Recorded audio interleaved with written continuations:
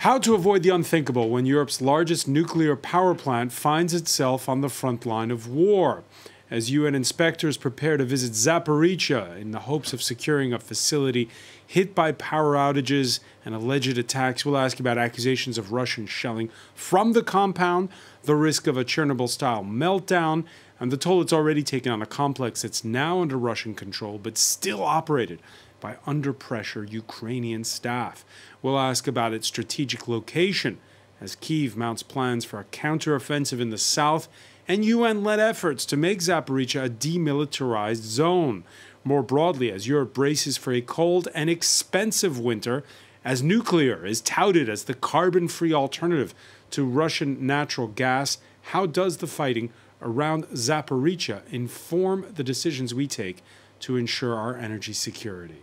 Today in the France 24 debate, Zaporizhzhia in the middle, and joining us from Zaporizhzhia, Tatiana Drobotsia, a volunteer with the charitable foundation Palyanitsia. Thank you for being with us. Thank you for calling me. She's a former political officer at NATO. Samantha de Bendern is associate fellow at the British think tank Chatham House. Welcome to the show. Good evening. Former French senior civil servant Nicolas Tenzer chairs the Center for Studies on Research and Political Decision. Thanks for joining us. No, thank you very much.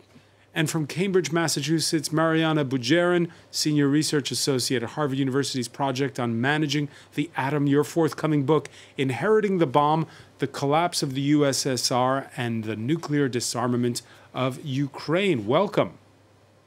Thank you so much for inviting me.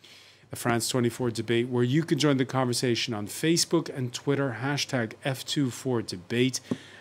We want to ask you, before we go into the bigger problem, Tatiana Drobotsia, we see that the latest where you are is the handing out of these iodine pills. Have you seen that? Have you witnessed that or gotten yours?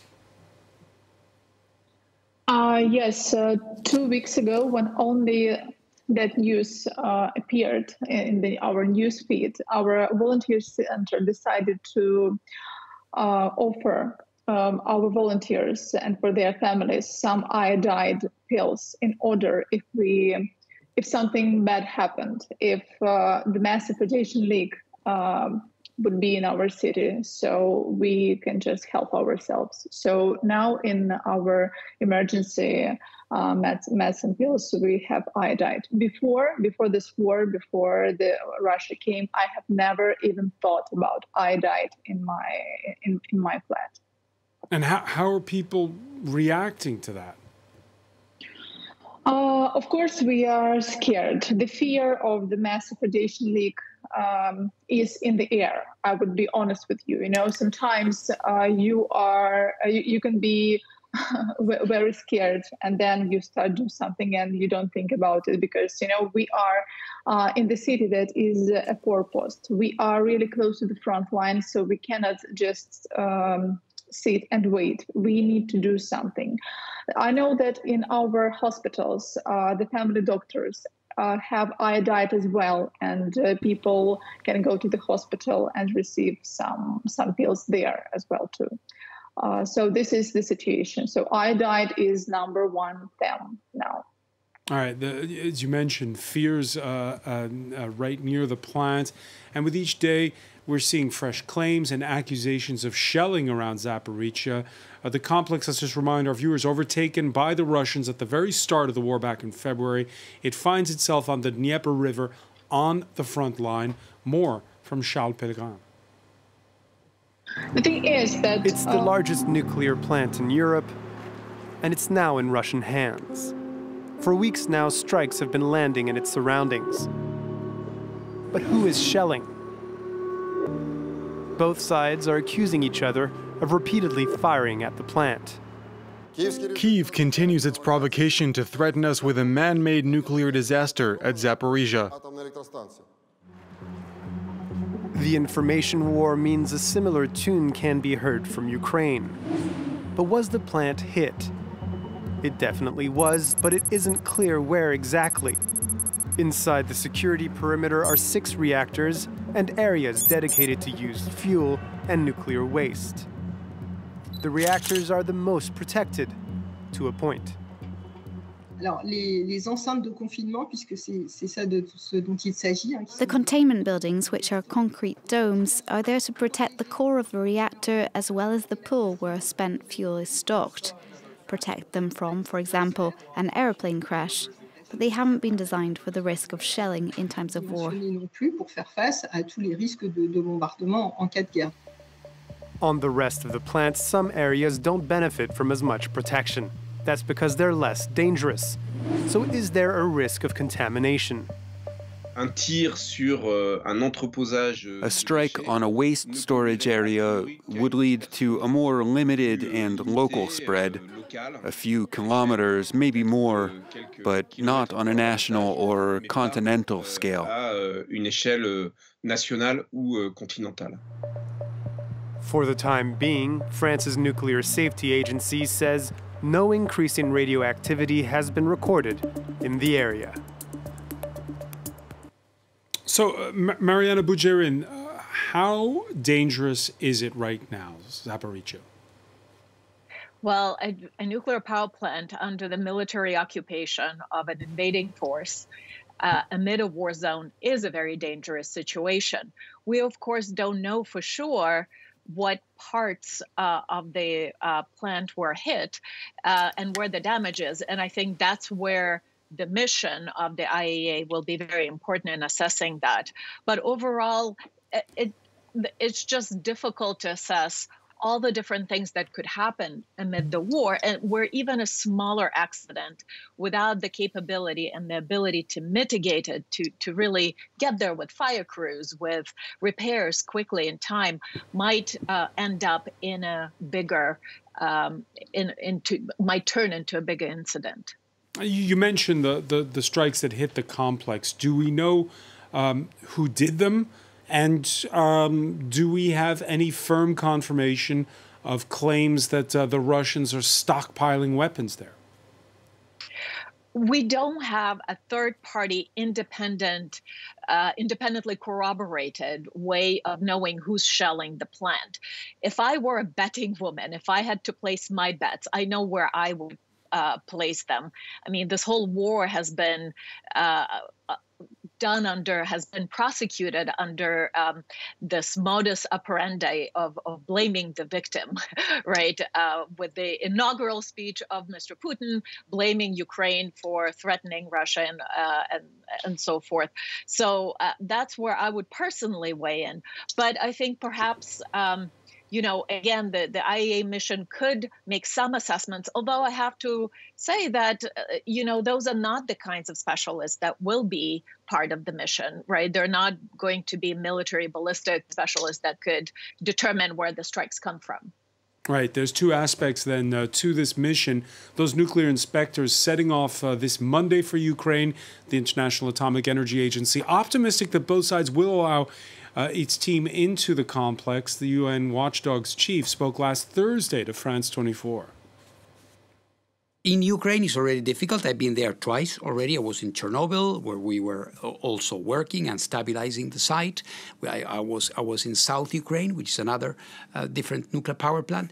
Getting there is, of course, extremely complex. So we have to have all the security in the sense of physical security, not being shot at, aspects that need to be taken care of.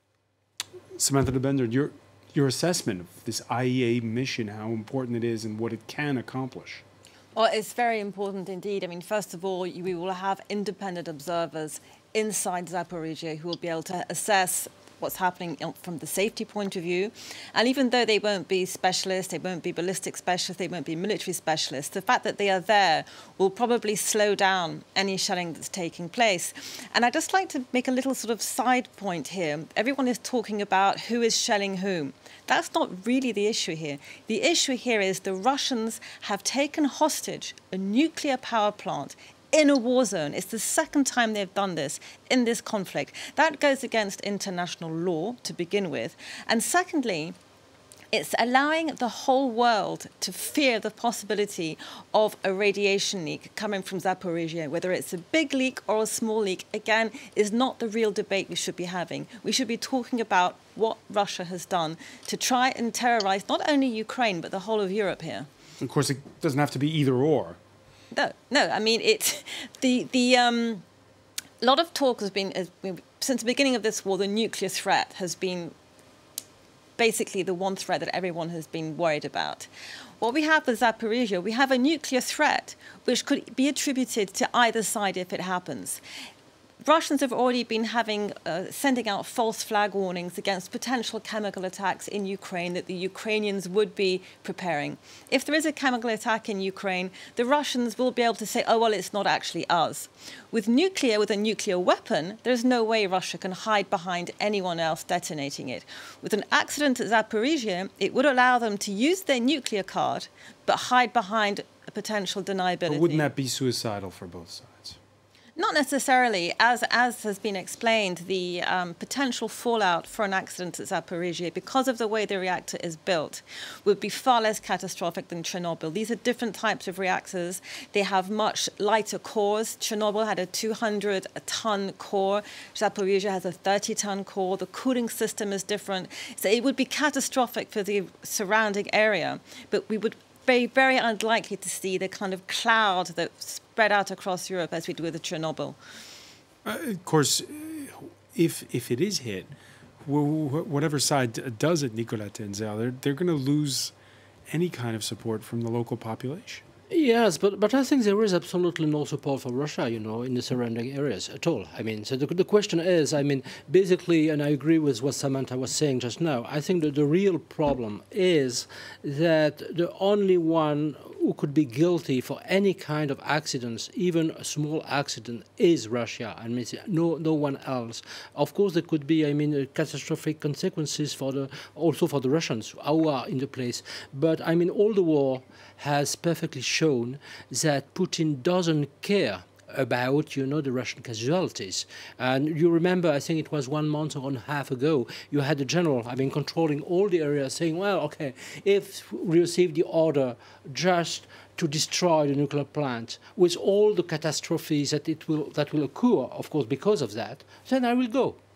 And you have, in this mentality, and I think the second thing is, that's basically, the fact that the Russians control Zaporizhzhia since March the 4th, basically show that they want to use this as a kind of blackmail. That's a blackmail. And I think that's nothing else. What does it tell you, the fact that both the Russians and the Ukrainians are saying yes to the inspectors coming in? Well, I think for the moment, the Russians have said yes. But as you know, the team hasn't still arrived. We'll see. Let's be very cautious what the team will be able to do. What's the kind of documents and the people they will have access to? And I think that's the main question. And we still have questions. Still have questions.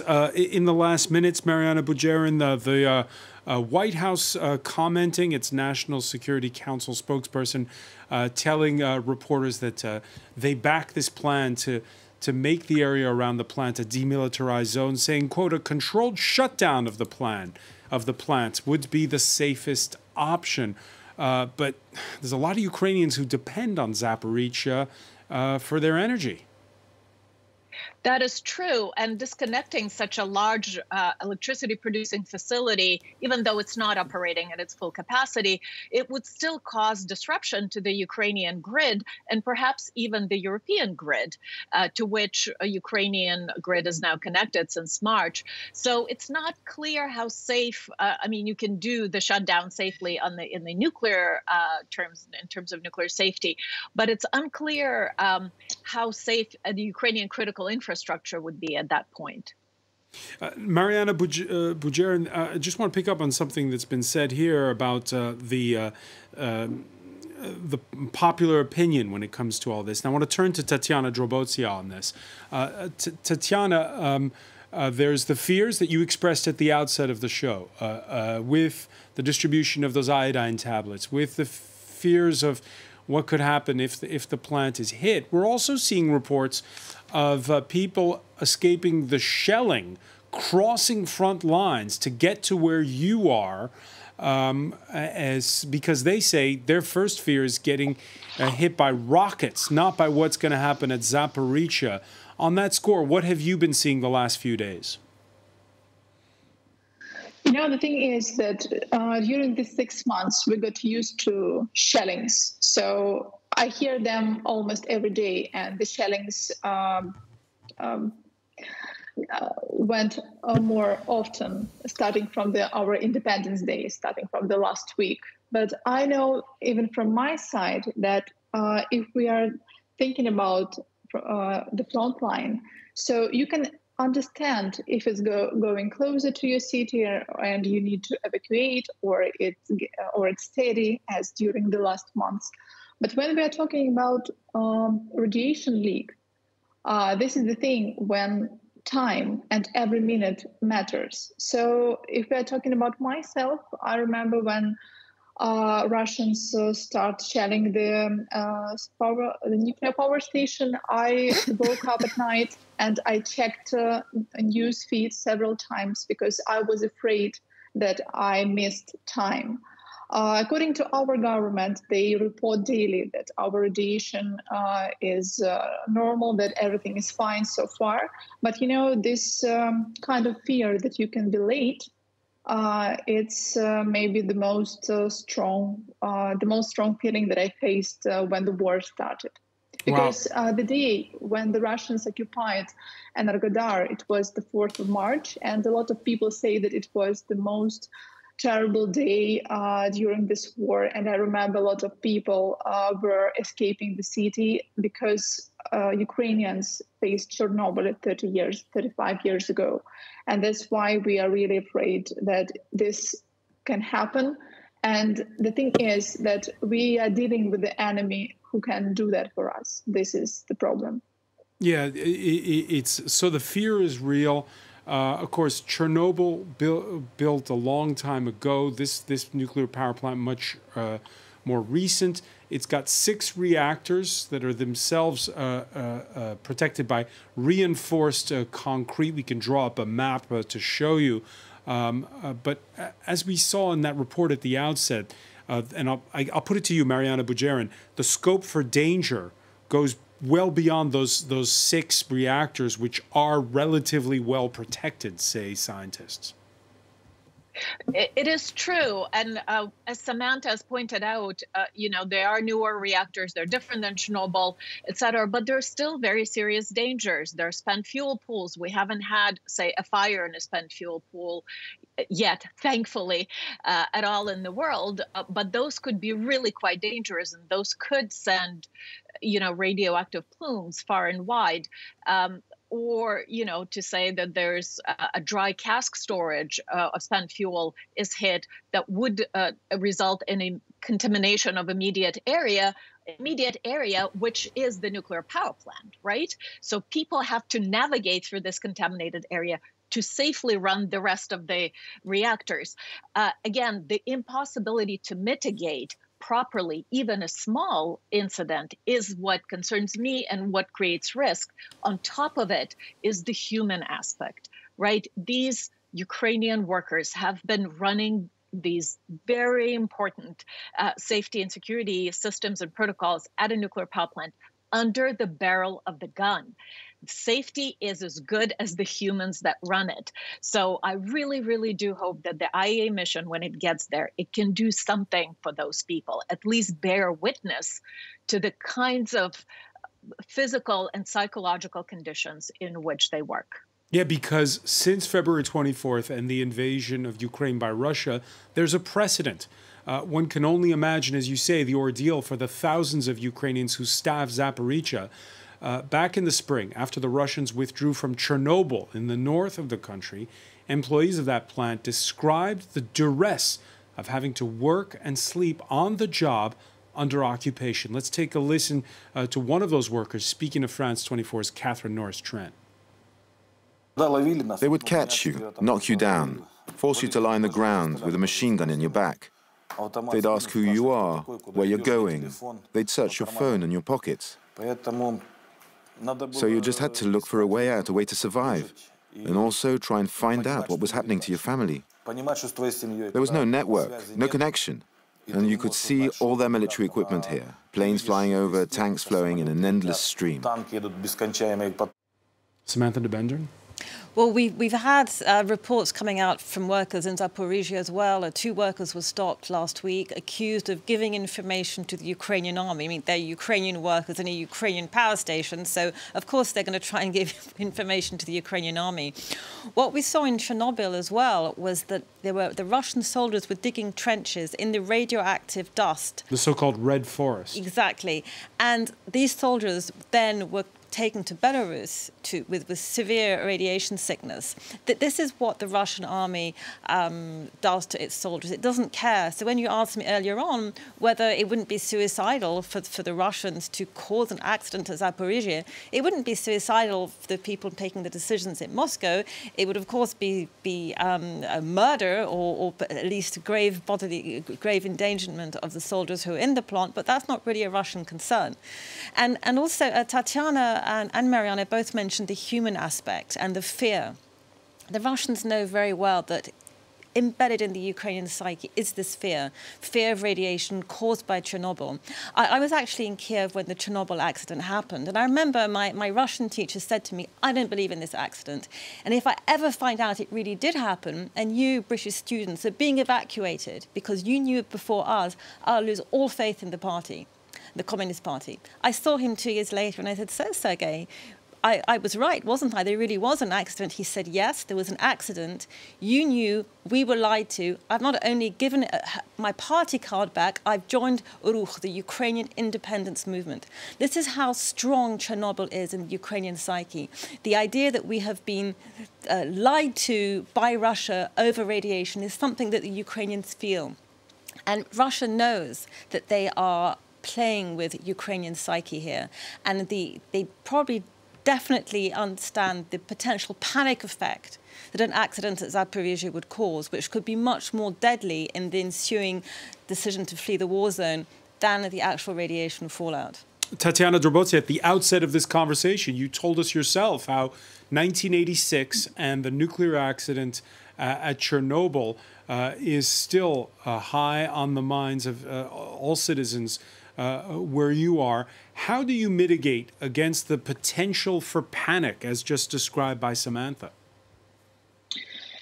Yes, I agree with Samantha, and I also want to add that that obvious lie about Chernobyl in 1886 caused that in 1991 Ukraine got their independence. We even learned this in our history lessons and in political technology, that this is really a strong point in our history. So when I heard this for the first time, I also was scared. But then I came to my volunteer organization, and we are focused on military support. And I asked people, what do they think and what shall we do? So we decided that we are staying in our places, and we continue to help militaries to struggle for our country. And we do as much possible as we can do here and now. But we should have iodine at home for our families, and we need to have full tanked cars and emergency suitcase with us. But so, you know, the thing is, when you are living in a four-coast city that is close to the front line, because it's only from 30 to 50 miles to the front line from us for the 6 months already, so you are always ready to go. So in this situation, maybe we have the same structure. And moreover, our government now has for us the special signal of the siren of the air alarm. So in this case, we would know that something bad happened, but I hope that no. And we are just continuing to do what we are doing. But even if we are scared. Nicola Tenzel, of course, the other difference is that in 1986, the Soviet Union was not at war. No, absolutely. But I think that you still have, this trauma, in the Ukrainian memory. And I think we have to also to read, the books by the Belarusian Nobel Prize winner, Alexeyevich, Svetlana wrote, superbly about, what, the Ukrainians at the time felt and how there was something, that was really traumatic for them. And they try also to surmount that. But now we have something completely different. We have two things. First of all, we have, this risk. But this risk is, I mean, something which is part of the, I mean, atrocious war that Putin has waged against the Ukrainian people. And I think that's the context of the war. The context of the war is that you had probably more than 100,000 Ukrainians who died because of the attack by the Russians. And you have this kind of, you have genocides, you have crimes against humanity, you had war crimes, and this could be a new kind of crimes. But I mean, for the Ukrainian people, there is something, in a way, ambiguous. Because, I mean, the public opinion, the world public opinions pay more attention to this specific event because everyone is concerned. And probably it's something quite different because, I mean, it could have geopolitical importance. But everything must have geopolitical importance. The second thing is, as it was said, you had, I mean, those Ukrainian guys taken into as hostage, I mean, by the Russian troops. And I think the staff, I mean, the Ukrainian staff. And I think that for them, there is, of course, all the pressures. They could disappear. They could be shut down. I mean, by the Russian. It could be shot by the Russian. I mean, at any time. That we have to know. But also, there is probably a consciousness for them that they could commit a kind of failure because of the pressure. And I think that's a kind of responsibility. And I mean, everything relies on them. Do we have a reliable estimate, Mariana Bujerin, of how much of the staff is still on duty? Well, it seems that most of the core staff had stayed.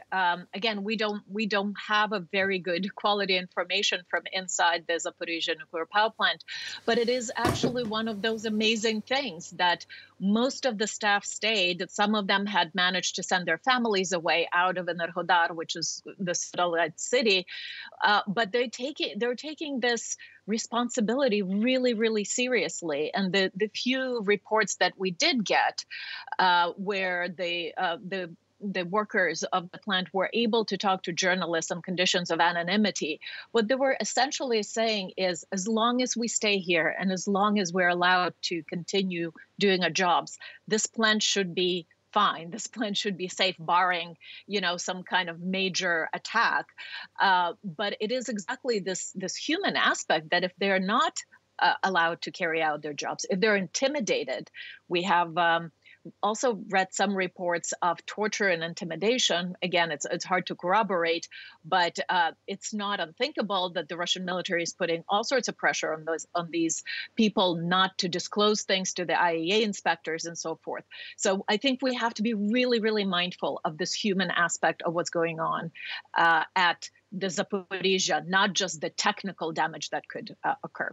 Yeah, and just as Chernobyl left its mark on all of Europe, Zaporizhzhia is certainly on the minds of the whole continent. Earlier, the French president here in Paris speaking the company of the visiting Polish prime minister. Let's listen to Emmanuel Macron. Nuclear safety and security cannot be weakened by this war. That's why this mission is important. It must preserve the station and the safety and security of the whole region. Then, the sovereignty of Ukraine on this station cannot be contested. Nuclear energy cannot be a target of war, and it's important to defend Ukraine's sovereignty on the station. Ukraine's sovereignty, Nicolas Tenzer, unambiguous, Emmanuel Macron there. I mean, it's absolutely not ambiguous. I mean, the question of the sovereignty of Ukraine on Zaporizhzhia, as well as on Donbass and Crimea, I mean, that's something that has his wording gotten stronger in the last couple of weeks when it comes to Ukraine? I think, yes, I think that Macron is going stronger day after day, certainly. I mean, he made a kind of U-turn. I mean, if we consider his previous stance, I mean, before the war started or at the beginning of the war, we remember all the humiliation thing and this kind of thing. No, I mean, probably he better understands that we cannot trust Mr. Putin on anything.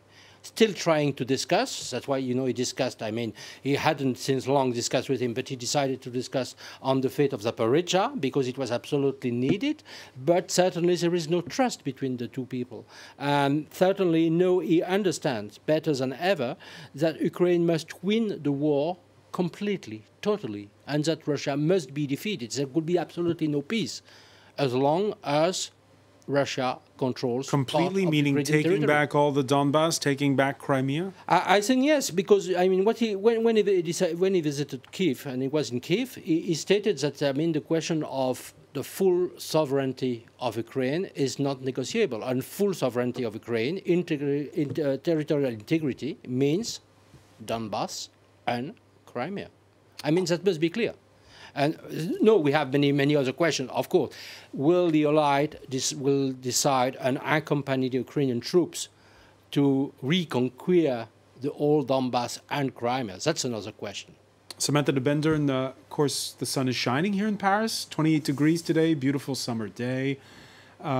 Winter is coming. We heard the Prime Minister today talk about the possibility of rationing. There's an election in Italy where more pro-Russia forces could come to power. Is that resolve going to weaken? Yes, winter is definitely coming. And to bounce back on what Nicola was saying when he said that Putin has basically drawn the attention of the whole world to the war in Ukraine through Zaporizhzhia. Putin has drawn the attention of the whole world to the war in Ukraine over his blackmail on agricultural products, especially wheat, and on energy. And this, of course, is what we're talking about now with the high energy prices that we're facing in Europe. So the question is this: what needs to be done for energy prices to go down? Will it be sufficient for the fighting to suddenly stop in Ukraine? Well, that, of course, will depend on who wins. For the fighting to suddenly stop in Ukraine, there are only two ways it'll stop now. Either Russia will just lay down arms or Ukraine will lay down arms. Both seem very unlikely. But let's try and imagine the fantasy future when the war stops. Does that mean that Europe is going to suddenly start buying gas again from Russia? That the prices are going to suddenly miraculously go down? That we will become friends again with Putin? Personally, looking at the statements of European leaders, of Emmanuel Macron and of other leaders, I don't see this happening. So I think that the public needs to understand that the high energy prices and the cold winter that we're facing will not disappear if somehow Europe stops supporting Ukraine. This will stop when Russia stops blackmailing the world with food, with energy, and with a nuclear disaster. Of course, there's a lot of leveraging going around on all sides.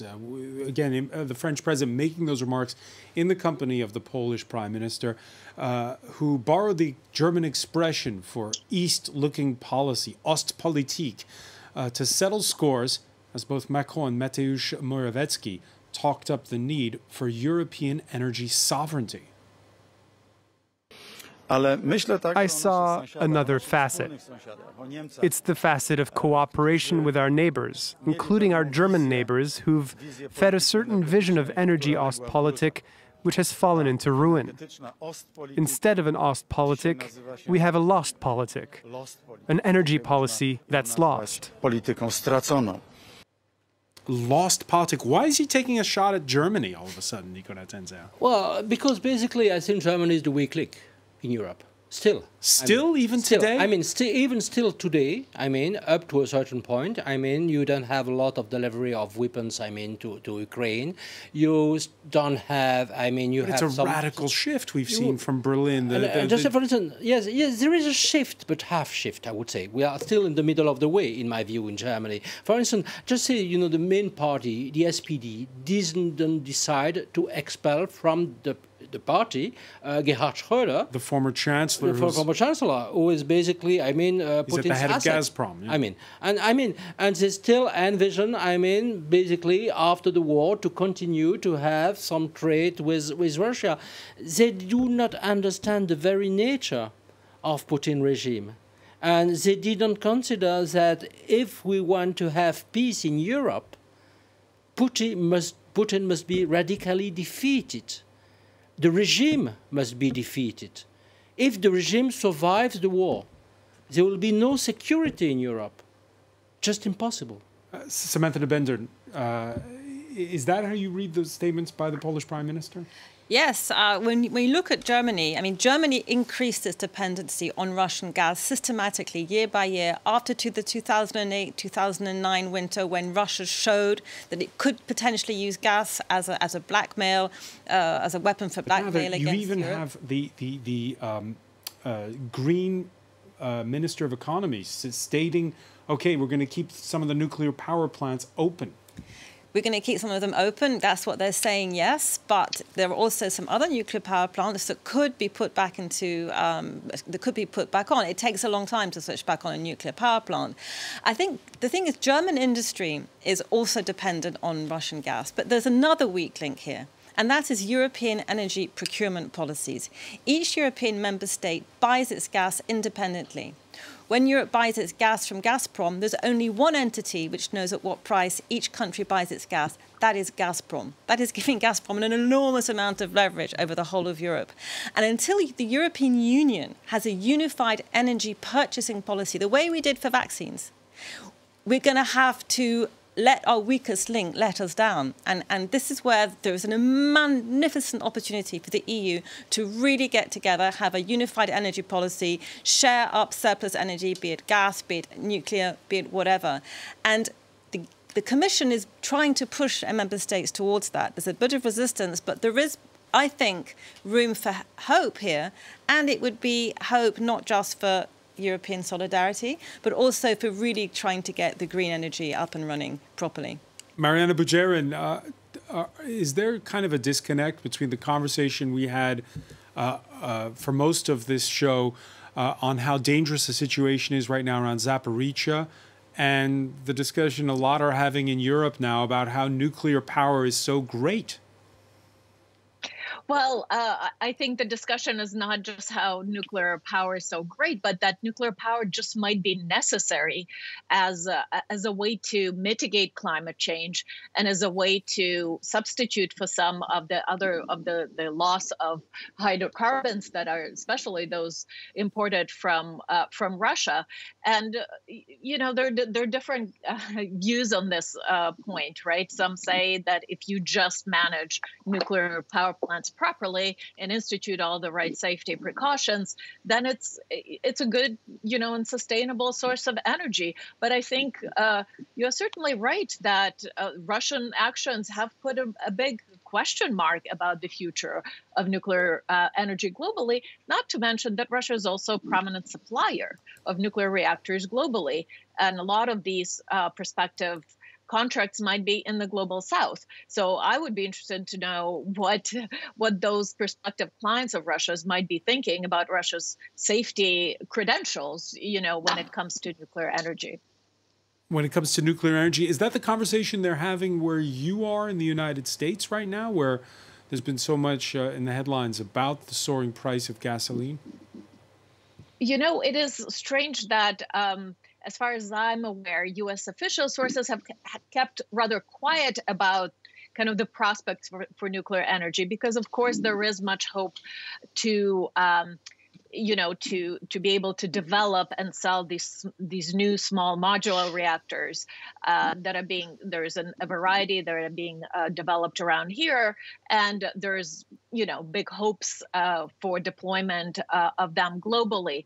But I think certainly those who are prospective buyers of these, both the small modular reactors and the traditional bigger ones, they have a lot of thinking to do, you know, to ensure that either the global governance of nuclear energy is up to a par to be able to prevent such Zaporizhzhia scenarios, or they can somehow nationally secure their own nuclear power supply. Samantha de Bender, you heard Mariana Bujerin speak cautiously over what's happening inside of Zaporizhzhia. We don't have third-party confirmation on a lot of things. This sort of fog of war, we're also seeing it in the south, where for days now, Kyiv has been touting the fact that it's going on a counteroffensive. There were more such claims this Monday, claims countered by Moscow, which has said they failed. When it comes to the south of Ukraine, do you see a major counteroffensive coming, and do you see it being successful? Yes, I mean, I've been scanning the Ukrainian news wires all day, and there definitely is a counteroffensive that started at 7 o'clock this morning. The Ukrainians claim that they have gone through the first line of defense that's surrounding the whole Kherson area. There are 3 lines of defense where the Russians have been entrenched with their heavy weaponry. They've been building sort of wooden and concrete defense barriers. The first one has been according to the Ukrainian sources, has been penetrated already. There is the Russian-led Donetsk People's Republic 109th Brigade that is apparently on the route, running away from their positions in Kherson. So it would seem that this counteroffensive is definitely on the way. And the Ukrainians have a very narrow window of maneuver now. If they're going to try and reconquer some land, particularly Kherson, they're going to have to do it before the autumn rains make things a lot more difficult. And why is Kherson important? The Russians have said they're going to hold a referendum there on the 11th of September, a referendum on making Kherson be incorporated into the Russian Federation. Obviously, if the whole area is a battlefield, it will be impossible to hold this referendum. So this is also why this is such an important counteroffensive for the Ukrainians.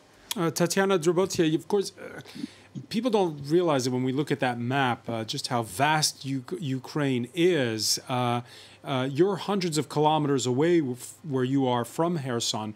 Are you feeling, though, any sign of a counteroffensive, and what do people feel about it?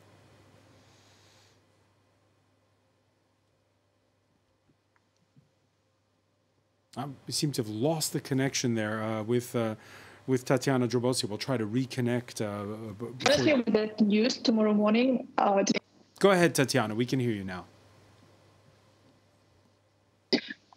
Honestly, when I read those news today's morning, I wanted to open champagne bottle, and I know a lot of my friends, had some festive mood because of that. Because we really miss that time when we go and reconquer our territories. So, of course, Ukraine is really big, and Kherson is like 200 miles from Zaporizhzhia. But still, it feels like the common land, and we understand that our government would start with Kherson and the Kherson region, and then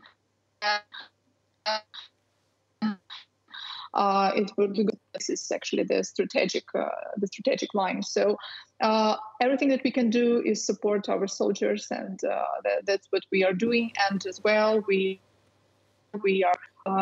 want them to be safe, because today in Ukraine, it's a memory day of all the defenders who gave their lives in order our country to be independent.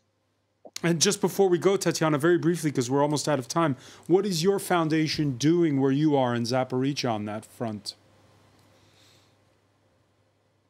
It's not personally my foundation. I'm a volunteer of the biggest volunteer association in Zaporizhzhia. We have 13 different departments what we are doing. So we help people who faced Russian aggression. So like today, I was in the place where the Russian missile shelled, and before it was 2 houses, and now there is nothing, and we are building a new house for them. We also collect food, medicine, hygiene from our partners in Europe, in the United States, in different parts of the world, and as well, we give them to the soldiers and people, and deliver to the people on the occupied territories, because now there is problem with the children's hygiene, with the children's food, with just regular medicines that we got used to in our regular life, So the life on the occupation territory is really tough, and we try to help those people who cannot leave their territories on the personal reasons. And of course, support to our soldiers, such as drones. We teach them, we support them, we produce body armor, and we buy cars and adapt them for the military purposes. So this is our key. And I'm a volunteer there. I'm a media manager. And Tatiana Zaporizhzhia, we, of course, our thoughts are with you and the people in Zaporizhzhia.